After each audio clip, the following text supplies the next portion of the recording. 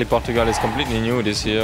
We're running in North, close to Porto. We have never been driving so far except the Fafe Rally Sprint, and I did some testing last year over there, so I have a little experience. I hope this can help me to find some good settings straight away and be competitive as well.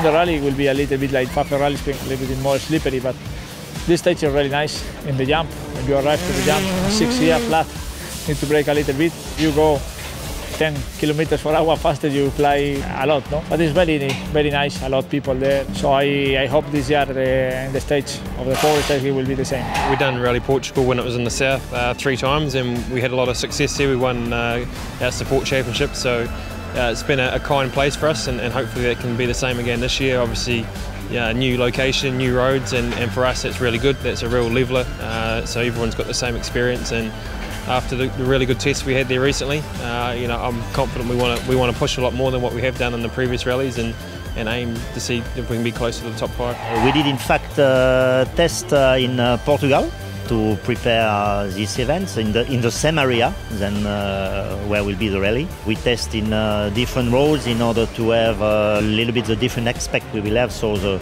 quite sandy one, and also some stages where it is a bit more hard ground, still a bit soft, but not with a lot of sense.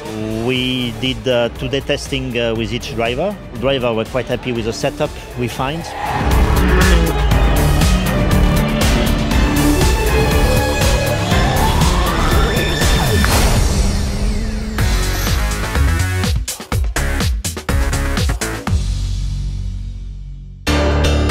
Hyundai.